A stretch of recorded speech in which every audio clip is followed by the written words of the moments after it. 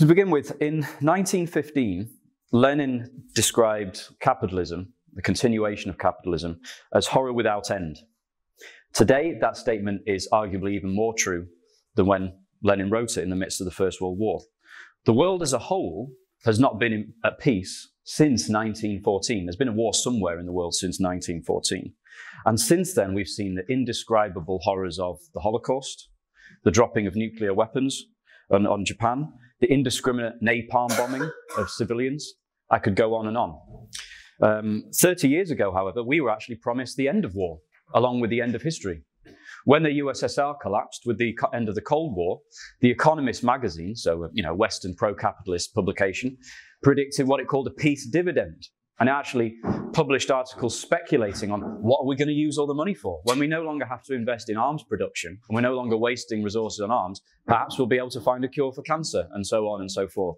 Obviously, that's not what we got, was it, from the end of history? What we got was the breakup of Yugoslavia with the ensuing carnage, atrocities like the Rwandan genocide, and a series of disastrous wars in the Middle East, which have left parts of the region a ruin. And that's not even mentioning the continued occupation of Palestine by the Israeli state. War, in fact, has, if anything, been elevated to a permanent, ubiquitous state under the so-called war on terror, where basically any country on earth could be drone bombed from above without a moment's notice. And now, with the war unfolding in Ukraine and the tensions between China and America rising over the question of Taiwan, the war drums are beating again all over the world, and including here in Britain. But why is it that war is seems to be such an inescapable feature of the society in which we live? For some people, man's inhumanity to man is its own explanation. We kill each other, we bomb each other because we can't help it, or even because we want to, we like to. But such a purely moralizing approach is not only wrong on the facts, in my opinion, it actually offers us no guide to how we can struggle to end war. In fact, it rejects that struggle as utopian. That's not the Marxist standpoint, however, as I'm sure you can already tell. As Clausewitz famously said, war is the continuation of politics by other means. And politics is ultimately the expression of the struggle between social classes.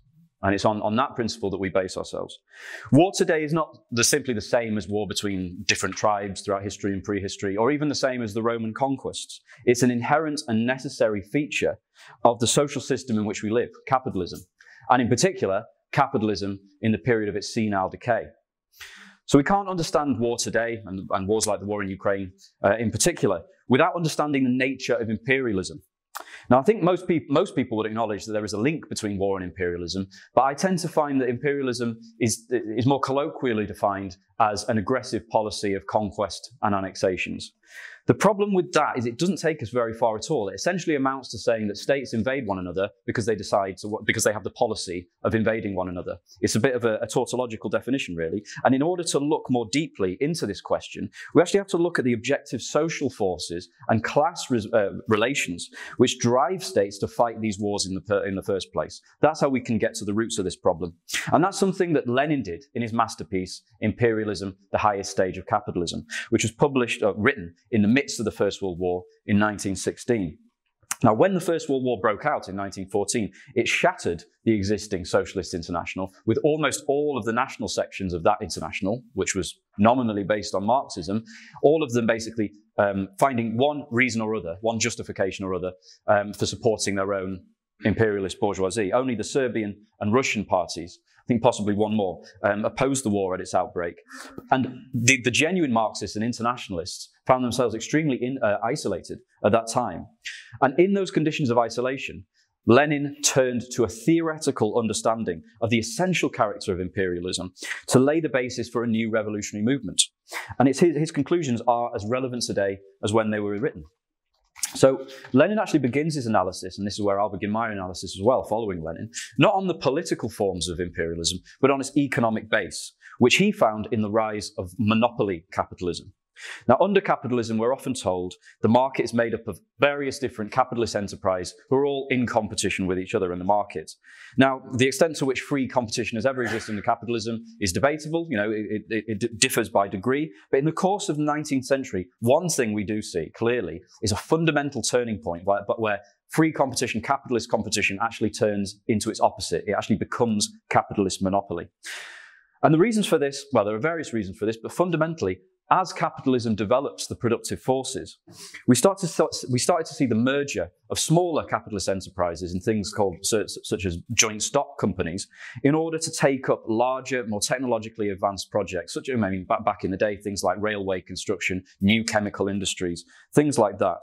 Now, this actually started to raise a higher and higher barrier in terms of the level of investment required in order for new players to get in on the game. Gone were the days where some, entrepreneur could effectively set up a coal mine or build a canal and start to compete with his fellow capitalists. Actually, the market was beginning to be restricted just by the development of the productive forces under capitalism.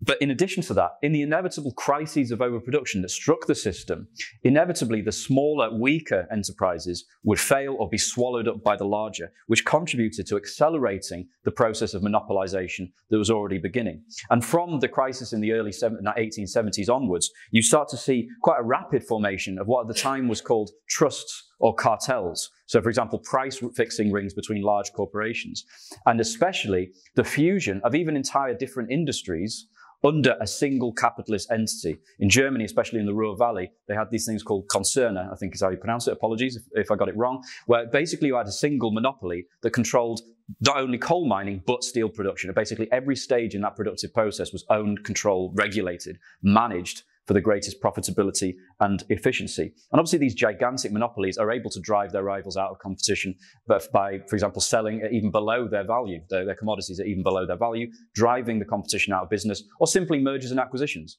I mean, Microsoft. What has Microsoft produced since the 1990s? I'm not aware of anything. They simply just update the same software and buy out all competition to establish a monopoly position on the market. And this process of monopolization is even more stark today than when Lenin was writing, and certainly since the 1870s. Just to give a couple of examples, because I have to move on.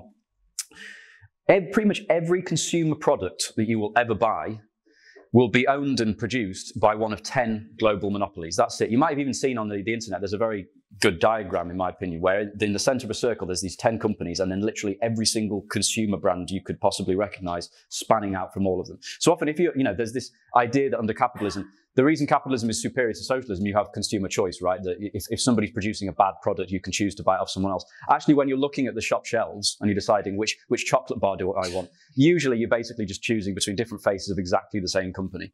And this is not just the case in consumer products. I saw one statistic that a single Taiwanese company, TSMC, accounts for 54% of all microprocessor production, not in Taiwan, or even in China as a whole, but in the entire world economy. So a majority of the world's production of a single product is taken up by one country. And I think the island of Taiwan actually accounts for over 90% of semiconductor production. This is the intensity of this concentration and centralization of capital that's taken place. And hand in hand with this industrial monopolization comes the rise of what Lenin described as finance capital. Now, banking, in one form or another, and finance has been present through the evolution of capitalism from its very, very earliest stages. But earlier in capitalism's development, the banks more served as they didn't dominate and drive the economy. They served more as the role of middlemen. The surplus accrued, profits accrued by the capitalists that couldn't be immediately reinvested in production were pooled effectively in the forms of these banks that would then lend it out at a profit, which played a progressive role in the development of the capitalist economy.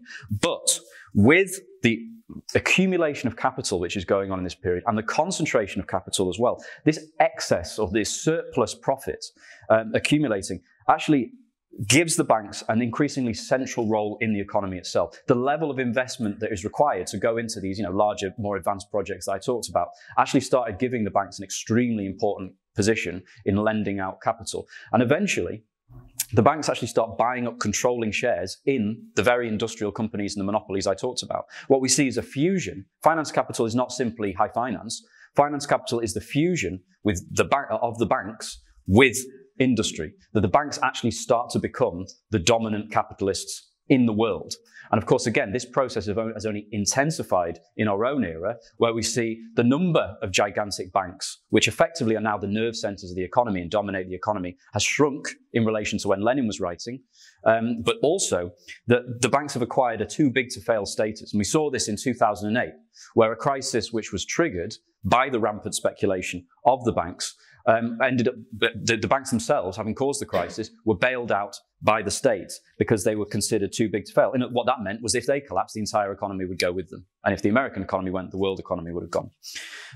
All this underlines another important feature, and that is actually the fusion of the state with finance capital and the interests of finance capital.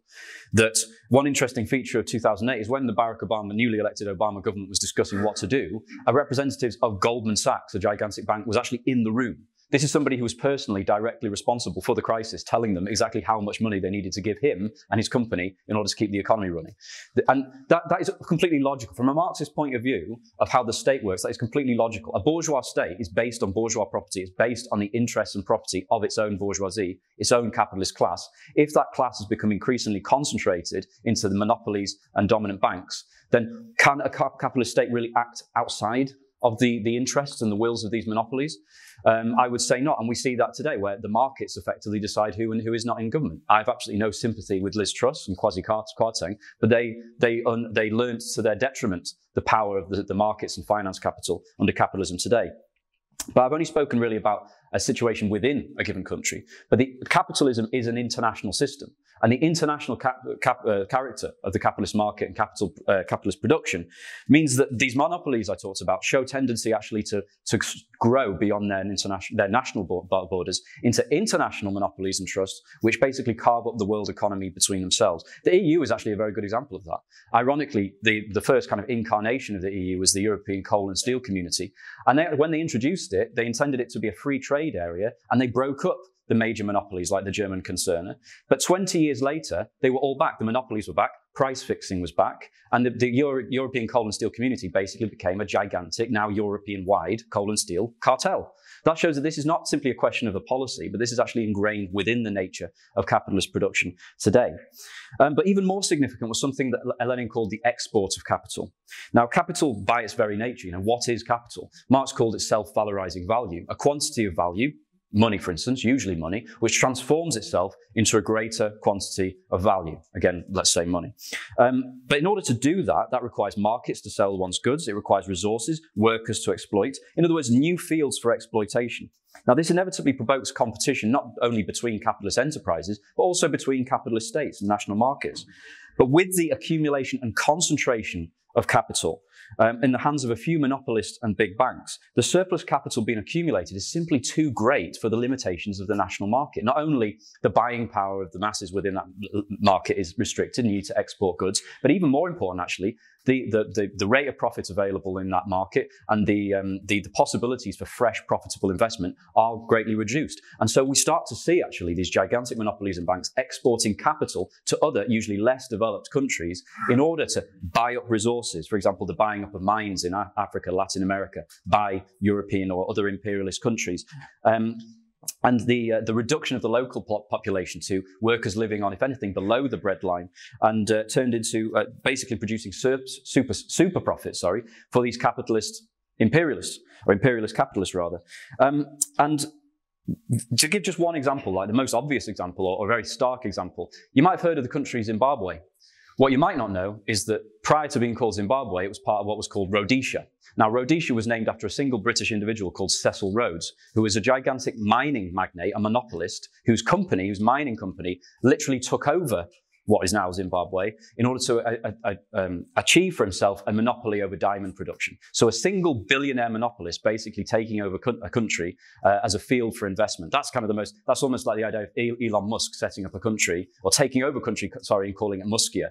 That is the kind of scale that things can reach. It doesn't have to be like that, though. It doesn't have to take place in the form of direct conquest, because actually today, we still see imperialists intervening in order to ensure their economic interest.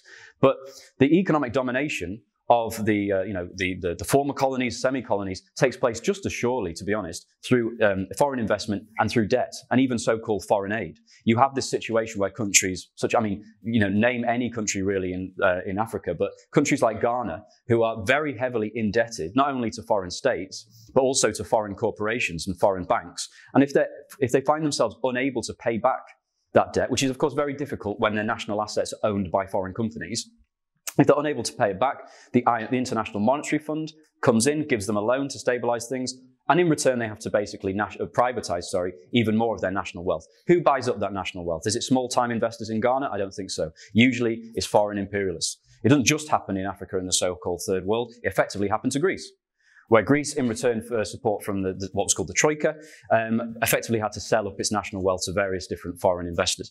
This is imperialism in action. It doesn't necessarily have to establish a formal political colony, although that has often been the form it's taken. And it's not just in Greece. I mean, to speak about the EU again briefly, when it was founded, one of the founding declarations is called the Schuman Declaration, based on a French minister, foreign minister. And in it he said, the purpose is to stop war in Europe. A war which would have been impossible because of the weakness of the European powers and the presence of the American military, but still, nice sentiment. But more importantly, he said, with the fusion of our resources, Europe can achieve its primary task, namely the development of Africa. Now, when a French, let's be fair to the French, when a European minister talks about the development of Africa, I think we have some kind of inkling based on history what exactly he means. That is the real purpose of these imperialist trade blocs. And institutions like the World Bank, the IMF, and the World Trade Organization are just as imperialist institutions than the Pentagon. For example, it's not simply a military phenomenon. Fundamentally, it's an economic phenomenon. Politics is the most concentrated expression of economics, and the export of capital abroad eventually necessitates some form of growing military power and military intervention from the imperialist state, not only to protect its interests from the locals if they try to rise up, but also to secure its spheres of influence and spheres of investment from the intervention of other powers. The scramble for Africa is an example of that. And often you see regime change and squabbling over resource-rich countries. For instance, the attempt to overthrow the Bolivian regime, which sits on very important lithium reserves, very important for the production of car batteries.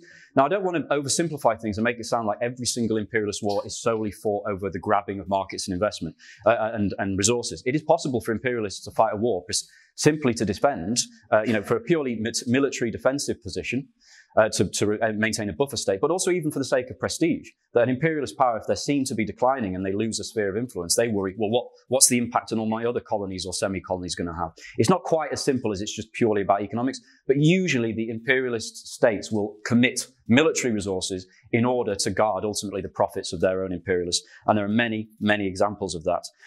Well, this means that war is absolutely inevitable. Under a social system like this, war is inevitable. Not only wars of so-called regime change and effectively colonial wars to subjugate part of the world, that might take the form of just a direct annexation. Nowadays, it tends to be things like peacekeeping forces being sent to countries like Haiti, for example, to keep the peace. What does the peace mean exactly? It means maintain order in the interest of the dominant imperialist power, or special military operations or something like this. It's still a continuation of war. But in addition to that, you also now have the prospect of wars between the world powers themselves, things like world wars. And this is precisely what led to something like World War I. German imperialism was later onto the stage. It was a younger capitalist industrial power.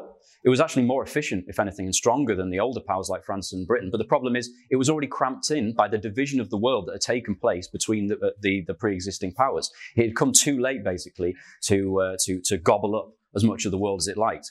This poses a bit of a contradiction. How is German capitalism supposed to continue developing? And a capitalist, it's like a shark. It must keep moving and it must keep devouring, otherwise it will enter into crisis. So either German capitalism has to go into a huge crisis and readapt itself to the straitjacket basically imposed on it by the other powers, or it has to break that straitjacket, which means ultimately, in the case of World War I, pushing to the east against the decrepit Russian Empire, but also snatching colonies from the declining French imperialism. The basis of that war was laid in the very nature of capitalism itself. But perhaps most important of all, Lenin concludes that imperialism is not simply a policy which could be changed depending on who the government is, or it depends on how democratic the regime is, or something like that. A fascist regime, that's imperialist, but a democratic regime, no, that's different. No, he says that imperialism is an inevitable stage in the development of capitalism itself. What it actually expresses is the fundamental contradiction of a system in which production is more and more socialized, and yet appropriation is on a private, individual basis, but also confined to the now barbarous limitations of the bourgeois nation state. It's a gigantic social contradiction. But that means not only that brutal wars are inevitable under capitalism, but it also means that imperialism is not just a policy, but also it's not simply a fixed relation between specific countries or states for all times, that you have the rise of imperialism in the form of Britain, France, and then the rest of the world remains colonies or semi-colonies. That's obviously not what's happened in history.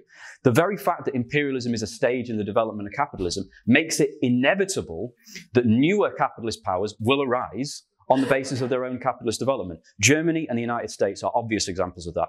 Imperial Japan is an example of that. And today we have, in the form of Russia and China, states that, Russia was an imperialist power, but an extremely backward one. Both at one point worker states, and on the basis of the revolutions that gave birth to those worker states, actually managed to, in the case of China, unify the country, develop the productive forces, build up industry, and actually a certain industrial power for themselves. And on the basis of restored capitalism in countries like Russia, if you have a capitalist nation so large and powerful with such huge, powerful monopolies, is it not inevitable at a certain point that those monopolies will want to acquire new markets and spheres of influence? Is it not inevitable that they want to invest and export their surplus capital into other countries, regardless of the history up until that point? I would say it is. Isn't it inbuilt in the nature of capitalist production? And we're starting to see in Venezuela, for example, Venezuela is trying to turn away from American imperialism because it's under constant attack from American imperialism, and they're cutting deals with Russian mining monopolies for some of the mining wealth in the Venezuelan Andes. We see plenty of examples of China, for example, lending out capital, lending huge amounts often to states under the Belt and Road Initiative, lending at interest, for example. Our Pakistani comrades told me an example of where a factory was to be set up with a loan from China. The loan was lent out at 14%, and one of the conditions of the loan is they had to buy the machinery that was going to go into the factory from China. And this is now a secondary feature, but the machinery they sold the factory in Pakistan was basically knackered second-hand machinery, and so they ended up having to effectively pay twice. This is a small example of imperialism because it is the nature of capitalism itself. And so actually, this also is an important piece of context for the wars and tensions that are starting to arise. The war in Ukraine is not an isolated conflict between Ukraine and Russia as it's being presented here, which is, poor little Ukraine versus Russian imperialism. Ukraine is a proxy war between the NATO alliance. Some of you have gone to the NATO talk, but a military alliance with American imperialism right at the center, fundamentally representing the interests of American imperialism, fighting collectively in order to push back Russia from its own kind of sphere of influence in order to achieve greater influence in Ukraine. Incidentally, after I prepared this lead off, I heard on the radio that Ukraine happens to be one of the top 5 reserves for rare earth materials, which is an extremely important resource, and that last year Europe signed an agreement for the exploitation of those resources. Unfortunately for Europe, most of those are found in the east of the country. That might be one of the reasons why Europe is particularly invested in the defense of Ukrainian democracy, whatever that is. That might also be that Putin has his own idea of a fraternal relationship with those rare earth materials. We'll have to see how the war pans out. But this is that you can't really understand why this war is even taking place without understanding the nature of imperialism. And so that's how things really stand. But is that how it's actually presented at the time when war is breaking out? Of course not. And in every single war, the imperialist nations taking place present things underneath these vague, abstract, seemingly absolute, unquestionable moral principles. And that is deliberate, by the way, because one of the purposes and effects of the declaration of war and imperialism is to secure a certain degree of class peace, so that they can prosecute the war, but also for its own sake. Sometimes they declare war in order to gain the class peace at home, often with disastrous circumstances. And these kind of vague, hypocritical phrases are used in order to confuse the workers, rally the mass of the population around this state in order to wage the war. And I just want to give some examples, which of course is reactionary both in intent and in its implications. Just to give an example here in Britain, the R&T, which is the Transport Workers Union, went on strike over something completely unrelated. It was over wages and conditions. And the Telegraph, a Tory paper, said that they were Putin apologists. Because that's the climate as well. Well, we're fighting for Ukraine, aren't we? We were supporting Ukraine against Russia, and you're there harming the war. Well, don't you know there's a war on? How dare you? You're actually making it more difficult for us to support Ukraine. At the same time, lots of celebrities and politicians in Europe, in America, all over the Western world are saying, like, The rising prices and inflation is the price we're paying for freedom in Ukraine. First of all, they're trying to link the crisis solely to the war in Ukraine, which is a lie. But also, they're basically trying to say all the suffering that we are inflicting on you for the sake of our profits is actually a bond of fraternal brotherhood with the people of Ukraine. And that's deliberately intended, as I'm sure you can work out yourselves, to lull the workers, confuse the workers, and actually cut across the class struggle at home, to make life easier for the imperialists at home. And some of these, I don't really have time to go into detail about these, but I'm sure you've heard things, the aggressor. Whoever started it, therefore, is the kind of the evil party, and it's the task of all kind of sensible democratic nations in order to defeat that power. It's almost like war is reduced to a schoolyard fight. In fact, most teachers would know not to really be that interested in who started it. But here's the question. Often it's very, very difficult to work out who the aggressor is. In relation to Ukraine, obviously, Putin launched the invasion, but the Russians say we're intervening in a civil war that's been going on for 8 years. That's not false, is it? There has been a civil war in which both Russia and NATO have been intervening themselves. Where do we lay the blame if it's simply a question of laying the moral blame? Here's a bigger question. Who was the aggressor in World War I? Go on, Alberta, who was the aggressor in World War I? Austria. Austria. Austria. After a member of their ruling family has been assassinated by terrorists, they have no right. Does Austria not have the right to defend itself, Pascal? And you know, they present a perfectly reasonable ultimatum to Serbia, who's harbouring these terrorists, just like the Taliban with Afghanistan or Saddam Hussein in Iraq. And then, of course, what choice do they have but to take decisive action against this terror?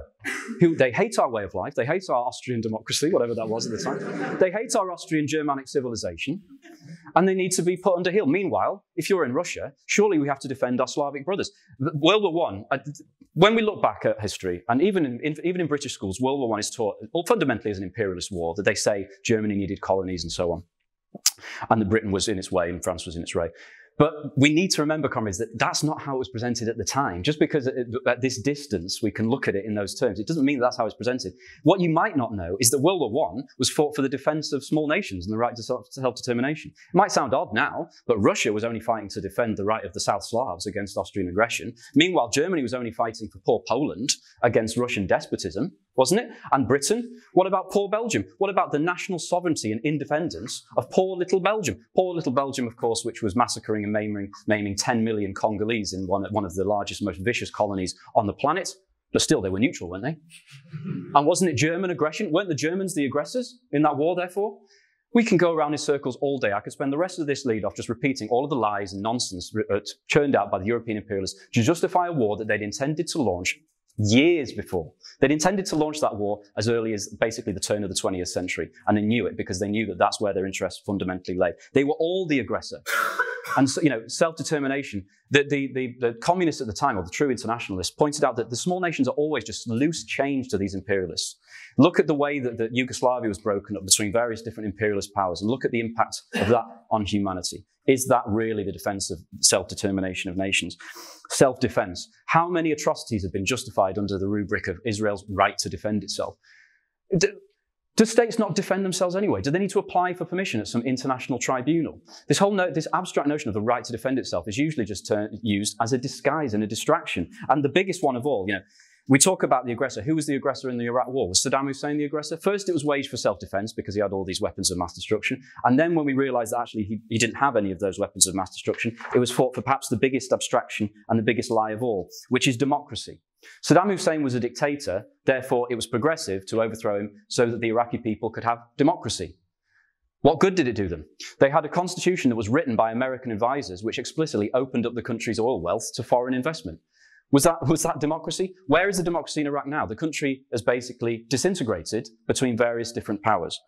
And now we're told Ukraine is fighting for democracy. Not just Ukrainian democracy, democracy everywhere. But the day before the invasion, the European Union said that Ukraine can't ever join the European Union because it's too vulnerable for state capture. State capture is code for the state is run by a few mafia oligarchs and there is no democratic government in Ukraine. That's what they recognized the day before the invasion. But of course, then the invasion took place and we've all got to support democracy in Ukraine. Don't you know there's a war on? This is how they operate.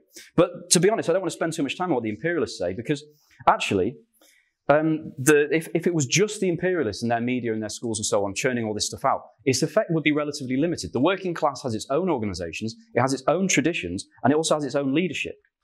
The problem is, if the leadership of the working class and their organizations takes up this rhetoric to justify the war, it completely confuses and paralyzes the working class. And actually, it's the biggest security the imperialists need to wage war in the first place. And this is something that Lenin called social chauvinism. And perhaps the classical expression of this is the German SPD. It wasn't just the German party, but the German Social Democratic Party in 1914 at the declaration of war. And I have a quote from the SPD just to give you a bit of a laboratory example of social chauvinism. This is what a party based on Marxism said.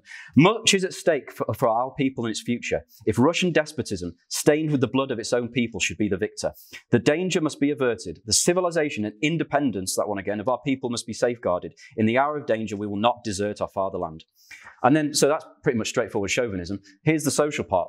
In this, we feel that we stand in harmony with the international, which has always recognized the right of every people to its national independence, as we stand in agreement with the international in emphatically denouncing every war of conquest. I should add that it was Germany that declared war on Russia in this particular case. It was a cynical disguise to basically just present the exact same line as the imperialists, but directly into the heart of the labour movement. And it had an extremely reactionary impact. But and they're just as cynical today. I'd give you one classical example. Hilary Benn gave a very famous speech in support of bombing ISIS in Syria. I think it was 2015. The party line under Corbyn was not to support it. He stood up and gave the following speech. So, given that such action would be lawful, and I'll try to do my impression of it, under Article 51 of the UN Charter, because every state has the right to defend itself, why would we not uphold the settled will of the United Nations? Did they uphold the settled will of the United Nations when they invaded Iraq? No. Did he support that war? Yes. And of course we should give humanitarian aid, and of course we should offer shelter to more refugees, including in this country, which other country are they going to put them in? Rwanda. And of course we should commit to play our full part in helping to rebuild Syria when the war is over. How is that going? And then here's an extra socialist veneer.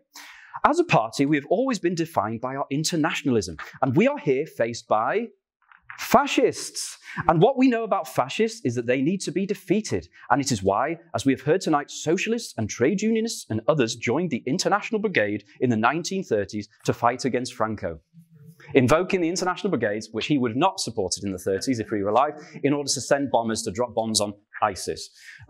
This is the same moderate rebels that they were supporting previously against the regime. Now, of course, they're sending lots of arms to fascist militias and fascist militaries, paramilitary groups in Ukraine in order to fight against so-called fascism of the Russian state. This is what we see with the imperialists and the social chauvinists. It's like they operate on the principles not so much of Karl Marx, but Groucho Marx. Here are my principles. If you don't like them, I've got others. Because they understand, they're clever enough to understand that they can deploy these whenever they want for any war they want. The problem is, I've mentioned the right-wing reformists, but there is a distinction to be drawn between the left and the right. There is a struggle that goes on between the left and the right. Let's not lump them together. And the fundamental distinction on war between the right reformists and the left reformists is the right reformists simply repeat the lies of the imperialists, whereas unfortunately the left actually believe them. And that actually makes it more dangerous, I would say. And to give just an example of that, I often give the example of Owen Jones. I've got nothing against the guy, but he tends to be quite an adequate example of left reformism. He tweeted, "Anti-war doesn't mean being pacifist. In the case of Russia's invasion of Ukraine, it means opposing Russia's war of aggression," that one again, "which means supporting Ukraine's armed struggle of liberation against it and supporting a military defeat." He then went on to clarify that, yes, this is a principle that applies in all cases. Wherever you have an aggressor, you oppose the aggressor. And so he said, on that basis, I also oppose Saudi Arabia in Yemen. He's not calling for the British state to arm the Yemeni people. He's not calling for defeat to Saudi Arabia. He's simply saying, no, this isn't a bad idea. Also, this isn't a good idea, sorry. He did oppose the war in Iraq. Let's give him credit for that. But he didn't say victory to Saddam, did he? And he didn't call on neutral countries like France to arm the Iraqi army. It's this sort of, it's less a kind of cynicism and more a kind of hopeless opportunism, which I would say is actually more reactionary in its effects, at least, than the deliberate chauvinism of the right, because it completely decapitates and confuses the workers' movement at the outbreak of the war. And if you do that, you give the imperialists a free hand to do whatever they want, usually amplifying the horrors of the war, and actually making a democratic or progressive peace less likely, not more likely. And the blame for that has to lie at the feet of the leaders of the labour movement. Now, I'll get on to what Marxists should put forward, and I think I need to hurry up, so apologies. The first thing is that the Marxist position, as you can probably gather, is not predetermined by abstractions like who is the aggressor, and simply the right of nations to self-determination, which we do defend as a democratic right. But nor is it a pacifist position. We don't oppose war simply on a pacifist basis. First of all, there are wars that we would support. Revolutionary wars of national liberation and obviously the wars of a worker state against imperialism, we would support. And I'll say more about this in a moment.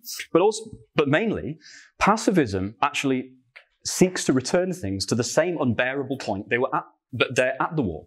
That things had reached before the war. They basically said, can we not go back to the Minsk agreement in relation to Ukraine? Can we not basically just pull all the pieces back to where they were at the beginning of February this year? Well, what do they think is going to happen? Surely the whole situation is going to replay again if we could turn back time. It's more utopian than calling for workers' revolution, which we're often attacked for. But some perhaps more intelligent, more consistent pacifists don't so much say, well, let's just go back to how it was. They say, okay, well, let's settle this in a democratic way. Everything should be solved democratically by referenda in the different regions, by free elections, the demobilization of the fascist units. I mean, I'd agree with all that, but what do they say? On what basis is that supposed to be achieved? They never clarify that. They think the people who are supposed to be demobilizing the fascists are Zelensky in Ukraine, NATO, and Putin. That's not going to happen, is it? They're basically saying that imperialism should cease to be imperialism.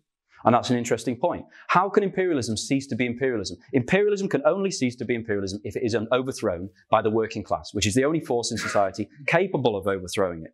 And so that means that a progressive, genuine end to war, the only way to struggle for a meaningful, permanent peace, is to strive for the overthrow of capitalism in any one of the belligerent imperialist powers.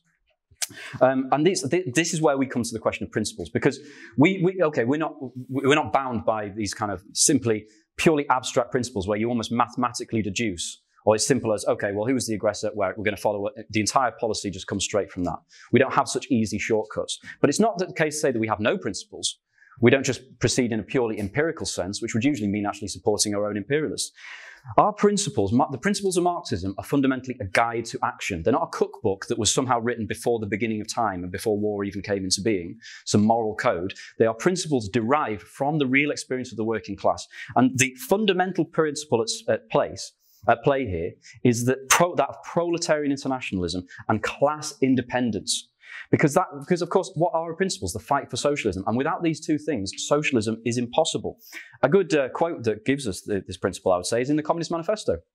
In the national struggles of the proletarians of the different countries, the communists point out and bring to the front the common interest of the entire proletariat, independently of all nationality. What this means in practice under imperialism is that the Marxist policy, who we support or don't support, the position we take in any given war, is fundamentally determined by the impact, the place of that war in the global struggle to overthrow capitalism. It's a concrete question guided by the principles of class independence and genuine proletarian internationalism. And an example of this can, ironically, you might think, be found in the Second International itself, in a resolution of 1907, drafted by Rosa Luxemburg, which said, the people in the imperialist countries could tell that war was coming. In case war should break out, it is their duty, as in the socialists, to intervene in favour of its speedy termination and with all their powers to utilise, this is the key part, the economic and political crisis created by the war to arouse the people and thereby hasten the downfall of capitalist class rule. Not simply appeal for arbitration, not support one imperialist power against the other, because, maybe German capitalism is slightly more progressive than Russian imperialism, but actually to convert, the formulation that Lenin used is to convert the imperialist war into a civil war. What he meant by civil war is the war of the working class against the capitalist class, a revolution, a workers' revolution. So rather than softening or suspending the class struggle at home, almost saying, okay, we'll pick this up again after the war, but for now we're going to fight together. The role of Marxists should be to intensify the class struggle during the war, to drive a wedge between the workers and the belligerent imperialist capitalists in their own country, and eventually mobilize the workers for the seizure of power as soon as is genuinely possible. Not just try and launch a general strike out of nowhere, but actually to work towards the seizure of power by the workers. Now, obviously, all but the parties I mentioned betrayed that in the Second International, but that principle still remains. And what this means in the first place, speaking a bit more practically, is we must always tell the truth. And I know that seems really obvious and easy to say, oh, we must tell the truth, but actually it's an incredibly difficult thing to do in the midst of imperialist war, where you're not even sure what the truth is on the ground. That means that our first duty is to point to the lies, hypocrisy, the machinations, and the real intentions of our imperialists at home. And that's the only way that we can give the workers the clearest picture of the real international and national situation in order to prepare them for the struggle of power. If we deprive them of that, there will be no working class independent movement. Class independence is based on having a true evaluation of the facts. But what also flows from this is what Lenin called the policy of revolutionary defeatism, which I think has been often quoted but often misunderstood. During World War I, the internationalists were reduced to a rump and under a huge amount of pressure to support at least the kind of defense of their own countries, this kind of defensive pressure. Lenin very firmly opposed this. He actually said the defeat of one's own government would be the lesser evil. And he wrote further, during a reactionary war, like the First World War, a revolutionary class cannot but desire the defeat of its own government. But here's some clarification is required. Does that mean that a Marxist should simply support the victory of the other side? So should the British Marxists be calling for victory for Putin? And should the Russian Marxists right now be calling for the victory for Zelensky and NATO? I think that would be an absurd position. It wouldn't be internationalism, would it? To have the various different sections basically calling for each other's defeat. It would be an inverted chauvinism, wouldn't it? It would be almost trying to escape the thorny problem of an internationalist position by just saying, oh, well, let the other ones win. That would be a blow against our own imperialism. And Lenin never called for victory for Germany. In fact, in an article, he wrote that he explicitly criticized the idea that desiring Russia's defeat means desiring the victory of Germany. So the defeat of Russia is still the lesser evil, but he's not actually desiring the victory of Germany. Because, of course, the victory of German imperialism over Russia would not have progressive ramifications. It wouldn't actually liberate the Poles, for example. So what he meant was that the workers of any and all the imperialist states must strive to convert this war, the imperialist war, into a civil war, like the Paris Commune. And what that means is you continue revolutionary agitation against your own government, you mobilize the workers on an independent basis, and you raise demands which, if anything, hamper the discipline of the army, if that's a relevant consideration, in favor of the working class, and aim towards the conquest of power, such as the Bolshevik agitation in the trenches in 1917. Now, what kind of effect did the democratic agitation of the Bolsheviks in the trenches in 1917 have on the army? It had a disastrous effect from the standpoint of the Russian general staff and the waging of the war, but I would say it had a very good effect from the standpoint of the working class because it contributed directly to the seizure of power in one of the imperialist countries. And Trotsky summed up this policy when he said, military defeat resulting from the growth of the revolutionary movement is infinitely more beneficial to the proletariat and to the whole people than military victory assured by civil peace. In other words, what it's the lesser evil compared to is not simply the victory of German imperialism or Russian imperialism or NATO imperialism. It's the lesser evil compared to the mobilization of an independent workers' movement capable of ending the war on a socialist basis. If building that movement makes it harder for your state to fight the war and makes it more likely it will lose, then so be it. That's the position, which when you think about it is simply a consistent revolutionary socialist position. All it means is, all it demands on us is that we continue our revolutionary agitation. We build for the conquest of power and not postpone it until after the war. And Trotsky quotes Karl Liebknecht. He described it as an unsurpassed formula of proletarian policy in time of war. The chief enemy of the people is in its own country. Now, I'm now going to engage in a bit of hypothetical speculation. I don't want to spend too much time on it, but I would ask the question. If within the Ukrainian army, I don't know, more working class units start to actually mobilize themselves more on a class basis, if they take steps to try and disarm the fascists within their own ranks, even if they start trying to seize the property of some of the oligarchs, and I'm not suggesting any of that is really happening, I'm presenting a hypothetical, but if that were actually to take place, what impact would that have on the war effort? I think that would have a terrible impact on the plans of Zelensky and NATO and on the defense of the Ukrainian state as it exists. And therefore it would have a terrible impact on the defense of Ukrainian sovereignty and democracy and Christian civilization and all those things. And I say good, because it would have a very good impact on the consciousness of workers, not just in Ukraine, but worldwide. And it would actually raise the possibility of a workers' revolution. And you can apply exactly the same logic to Russia. If the proletarian anti-war movement in Russia gains traction independent of the liberal kind of pro-Western wing, which is completely discrediting the movement. And again, I'm not trying to point to, I'm presenting a hypothetical here, but if the anti-war movement and the working class movement in Russia had an independent position and actually started reaching out to soldiers on both sides, would that have a good impact on Putin's fight against fascism? I think it would have a detrimental impact. It would actually be demoralizing the soldiers, but it would be doing it from a working class basis, which would be a progressive outcome. And this is something that we should look towards and support where we find it. But we mustn't be utopians. I'm putting forward those examples just to try and clarify the theoretical point. I'm not aware of evidence of that happening on the ground. If it does develop, then we should support that and foster that, but we can't do that. How do we support what I mean by the working class anti-war movement in Russia which I think is the task of internationalists. How can we do that if we are giving support for NATO and Ukraine in its war for democracy? How can we do that if we're demanding that our government, a Tory government or a Labour government, sends as much weapons to Ukraine as possible? In what way are we reaching out to the Russian working class against the war and against their own regime, let alone supporting sanctions, which only affect, mainly attack the workers? But it's not just that it's reactionary to attack the workers anyway, but it's also you are driving sections of the Russian workers towards the Putin regime, because when they see Western imperialism placing sanctions on you and arming people with Volksangels on their arm, then what conclusions are they supposed to draw? I think it's a perfectly justifiable conclusion for them to draw the conclusion that this is an international pro-fascist attack on Russia as a whole. And that's precisely the kind of mood that Putin is trying to draw from. Why should we contribute? Shouldn't we be trying to undermine that with genuine working class solidarity? And this brings me to another important point. How do we show working class internationalist solidarity? I feel like the word solidarity has been worn out in the last few months. I hear it all the time. First of all, solidarity is not the same as sympathy. But also, how on earth can you give solidarity to the workers of another country through your own imperialist state? How on earth does that work? I've lived long enough. I don't think you have to live very long to know this, to be honest, but I've lived long enough to see this happen many, many times. When the revolution broke out against Gaddafi, Gaddafi was unsurprisingly attacking and killing his opponents, and leftists in Britain said, people are dying. We need a no-fly zone to stop people dying. So they got a no-fly zone, and where are they now? Where is Libya now? Libya doesn't exist.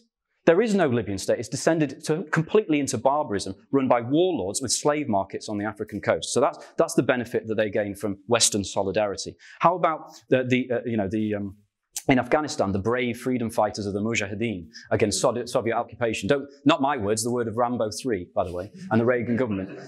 They needed arms, didn't they, for their freedom fight? They got them, and where were we now? I'll let you make your mind up about the situation today in Afghanistan. Or Syria. You know, the revolution breaks out against the Assad regime, and the Tory government starts giving aid and solidarity to the so-called moderate rebels. That's what they called them in those days, the moderate rebels, the moderate jihadis, who of course basically just blended into ISIS at the end of the day, and then we started bombing them too. The point is that imperialist solidarity is not the working class solidarity. Imperialism is incapable of achieving anything progressive by its own means at all. That means that the working class can never rely on the imperialist state to give aid or solidarity to any people. Even in a war, and I don't have time to go into depth about them into these, unfortunately, but even in a war where Marxists would actually support, a genuine war of national liberation.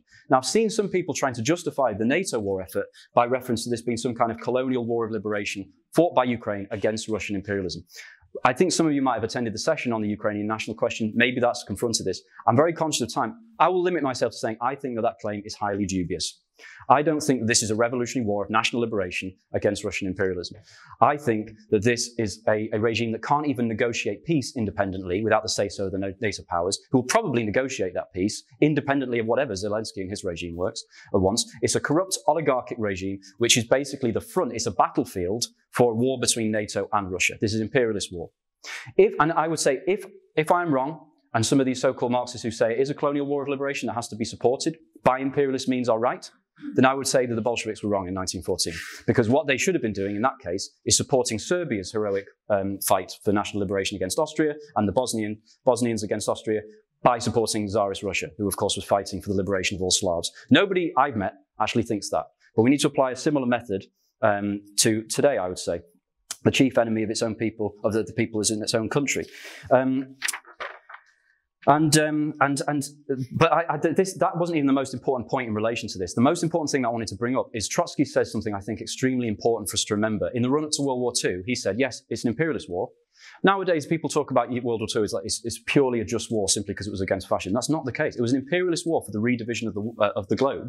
Trotsky said it's a continuation of the last war, and our policy should be a continuation and intensification of the same policy of revolutionary defeatism, however, applied to the real concrete facts. And those facts contained the defense of the Soviet Union against fascism, but also the possibility of colonial wars of liberation, such as in India, for example, breaking out in the midst of the war. And he said if that were to take place, and the imperialists, for their own reasons, gave support, for example, Britain being allied with the Soviet Union, they're still imperialists, but he said, should workers blockade arms being sent, say, from Britain to the USSR or from fascist Italy to Algeria? He said, no, that would be pointless. In what sense is that, helping the world revolution?